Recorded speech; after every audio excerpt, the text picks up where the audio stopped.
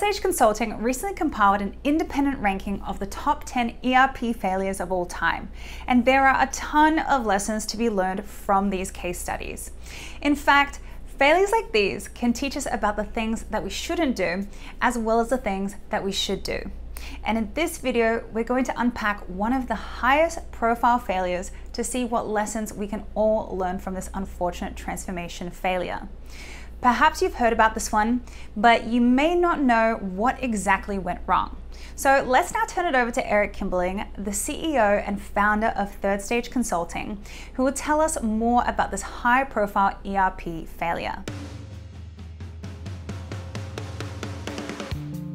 National Grid, the large utility company in the US, National Grid invested over $1 billion on their SAP implementation. And yes, I said $1 billion, not $1 million or any other number, but $1 billion plus on their SAP implementation, and it failed.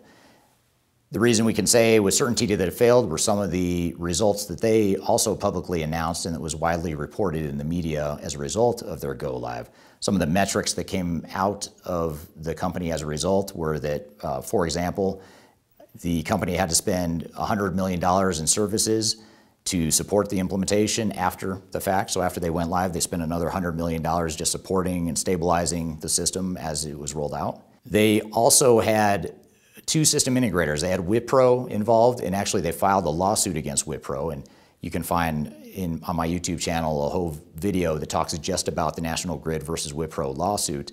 But they had Wipro, whom they sued, and they also ended up bringing in Ernst & Young, a second system integrator and a second expensive integrator to help support the implementation because it wasn't going well with Wipro. By the end of the project, the company was spending about $30 million a month just supporting the project and trying to get the product up and running and to get through the implementation, which for any size company is just a ridiculous amount of money to be spending on trying to implement new technology.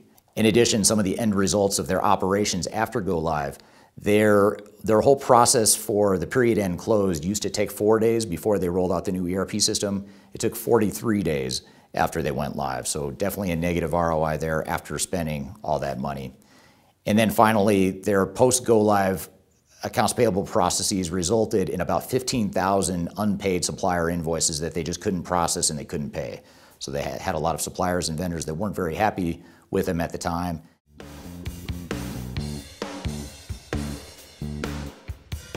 So what gives? Why did these projects fail? And more importantly, what can we do to avoid this type of disaster?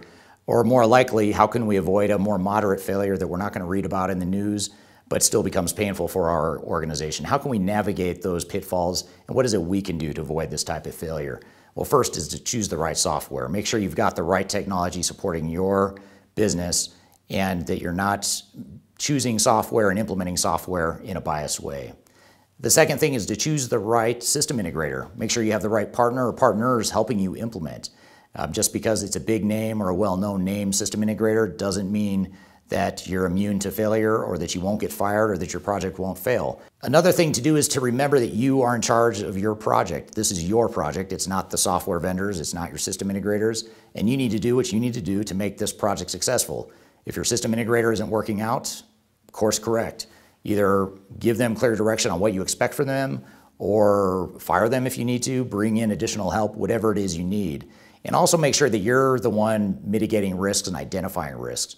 System integrators generally aren't very good at mitigating risks and identifying where the risks are because they're the fox guarding the hen house, so to speak. So you need to have independent risk mitigation as part of this whole concept of making sure that you're in charge and you do what you need to do to make the project successful. The other thing to remember is that operational disruption is your biggest risk and potentially your biggest cost for the implementation. Too often companies will cut corners and step over dollars to pick up pennies, and what they'll do is they'll underinvest in things like organizational change management. They'll try to unreasonably compress the timeline and they'll cut the budget, and they'll do this all in the name of saving money and thinking that they're increasing ROI.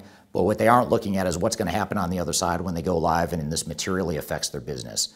Generally, the companies that have operational disruptions find that that money lost and spent after go live is a lot more damaging than the money they could have spent to get it right in the first place early on in the implementation.